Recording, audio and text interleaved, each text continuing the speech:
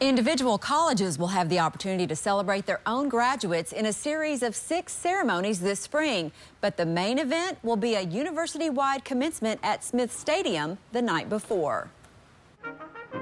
Changes are coming to WKU's traditional graduation ceremonies. We are wanting the spring commencement to be more of a celebration and to be more centered and focused on the students. University Registrar Tiffany Robinson and her staff are gearing up for an outdoor ceremony, conferring degrees on all the graduates at one time. We'll start off on Friday night with the all-college ceremony. We're thinking maybe about an hour. In and out, very quick. Then we will lead the students from the stadium over to the South Lawn, where we'll have the Big Red Bash, which will be all-out celebration. Individual recognition, including a handshake with President Tim Caboni, will take place the following day when each college hosts its own ceremony in E.A. Diddle Arena. Very positive feedback from the colleges. I think they're excited about the opportunity to really personalize a ceremony and have that individual time with their students. Mindy Harrison is a student assistant in the registrar's office.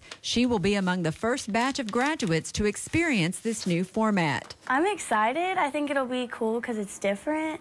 I don't know how I feel about the 2 different ceremonies. I feel like some people might not go to both. Robinson says her office is starting to get a lot of questions about the changes. Of course, you know, change is always difficult for some folks, and they were used to how the old ceremony was, and I think it's just the fact of them not knowing what it's going to look like. I think they will be very excited once they get a chance to see it.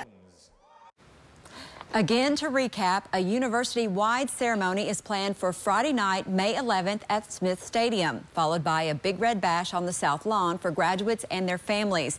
Then each college will hold individual ceremonies beginning at 8 the next morning in Diddle Arena. For a complete schedule, log on to wku.edu/commencement. With this week's View from the Hill, I'm Amy Bingham.